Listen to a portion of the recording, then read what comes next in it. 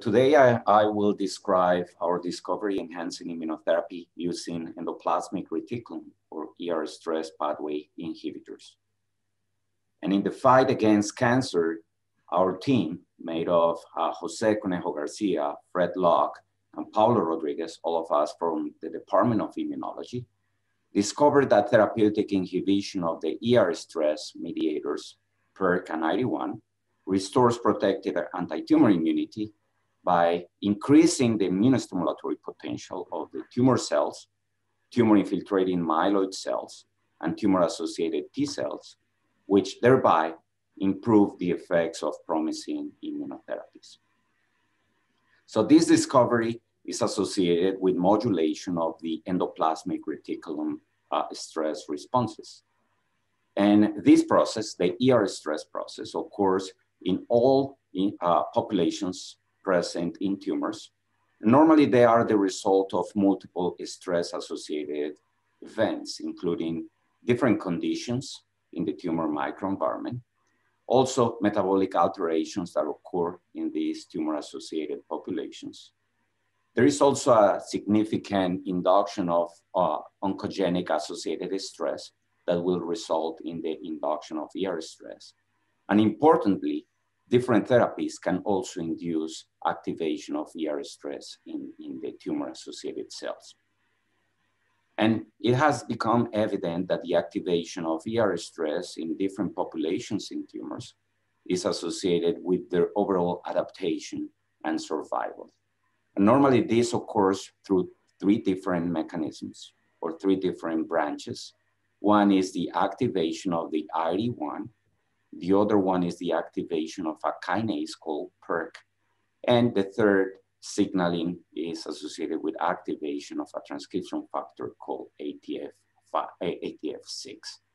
As I said, all these different activation of unfolded protein responses mediators will lead to the adaptation and survival of the tumor cells. So we are in particular interested in the activation of the IRE1 and PERK and how they could modulate the responses of immune cells against tumors. And what we found was that the activation of ER stress kinase PERK in the tumor-infiltrating myeloid cells, and in particular the myeloid-derived suppressor cells, or MDSCs, plays an important role in the functionality of this population. And importantly, we found that inhibition or deletion of PERK in these MDSCs or other myeloid populations entirely reprogrammed their functionality into cells that were capable of activating anti-tumor T cell responses in the tumor beds. Importantly, we also found an increased expression of PERK in the tumors in mouse and cancer populations, and this correlated with poor overall survival.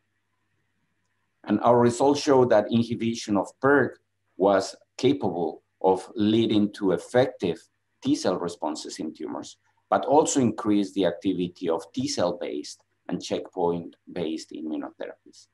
Mechanistically, we found that inhibition of PERK was disrupting NERV2 signaling, and this leads to leakage of mitochondrial DNA, which thereby activates the STING IRF3 pathway that thereby increase the expression of type 1 interferons, driving the reprogramming of immunosuppressive myeloid cells into cells capable of activating protecting T cell responses.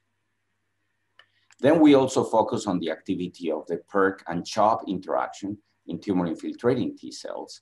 And in a population of ovarian cancer patients, we found that the increased expression of this axis was associated with poor clinical outcome in ovarian carcinoma patients. And what we found was that the reactive oxygen species that are present in the tumor microenvironment were driving the activation of PERK in the tumor-infiltrating T cells. And through a mechanistic signaling pathway, this was inducing the expression of CHOP1, and CHOP was preventing the upregulation of TBET in these tumor-infiltrating T cells, which impaired their effector capacity, but also their metabolic fitness or adaptations in the tumor microenvironment. So when we targeted the PERK-CHOP axis, either genetically or pharmacologically, we were able to restore T-cell functionality in the tumor microenvironment, but also to increase the activity of T-cell-based immunotherapy. And this created an opportunity to potentially target this in T-cell therapies. Also, our manuscript in preparation deals with the modulation of PERK signaling in the tumor cells. And what we found was that the activation of this kinase plays a key role in the survival of the tumors to ER stress, but also drives immunosuppression by controlling the overall immunoinhibitory myelopoiesis. So we found that the activation of PERK also occurs in the tumor cells now in melanoma patients, and this correlated with a poor infiltration of T cells in tumors.